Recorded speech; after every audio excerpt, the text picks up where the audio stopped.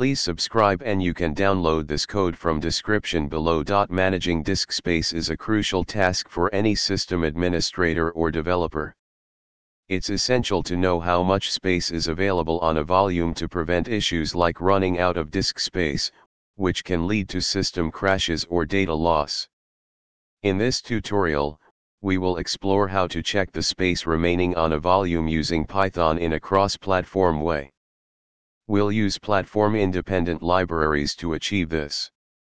Before you begin, make sure you have Python installed on your system.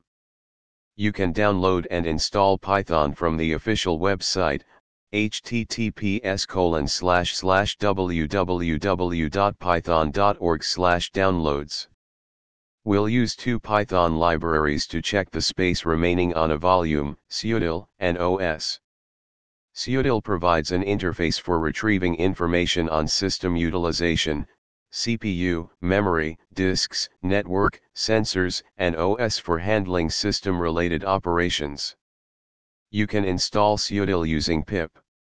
Here's a Python script that demonstrates how to check the space remaining on a volume using psutil and os.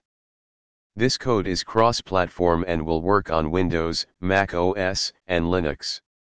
In this code, the script will display information about the space remaining on the specified volume. This tutorial has shown you how to check space remaining on a volume in a cross-platform way using Python. You can use this code as a basis for monitoring disk space on your systems and taking appropriate actions when space runs low. ChatGPT.